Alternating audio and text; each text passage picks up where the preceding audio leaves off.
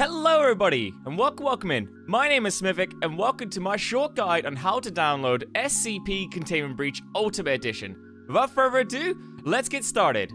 First, we're gonna search for SCP Containment Breach Ultimate Edition. Next, find the website moddb.com with the title of SCP-Containment Breach Ultimate Edition-moddb. Click on the site and navigate to the Files tab near the top.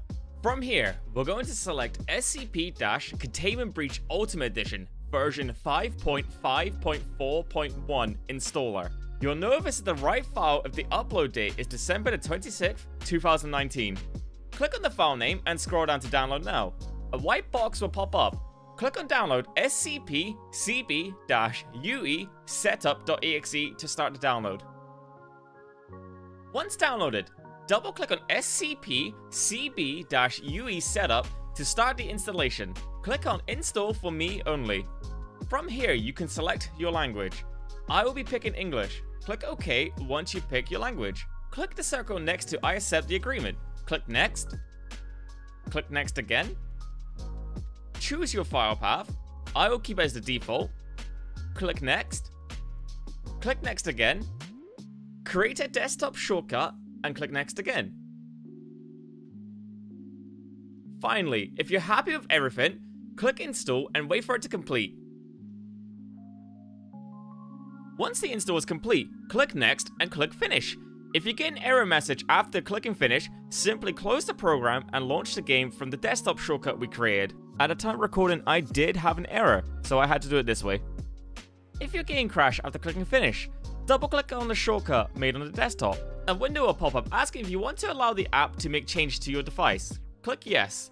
This simply means the program is running in admin mode and will be able to use more resources to stop the game from crashing. This is a common issue for SCP Containment Breach, and clicking Yes fixes this. Finally, the launcher window will pop up. SCP will not work if you set the resolution beyond 1920 by 1080.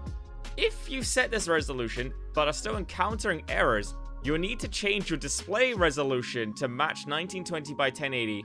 Next, at the bottom left, we're going to select our graphics card. You can see I have a GTX 1070.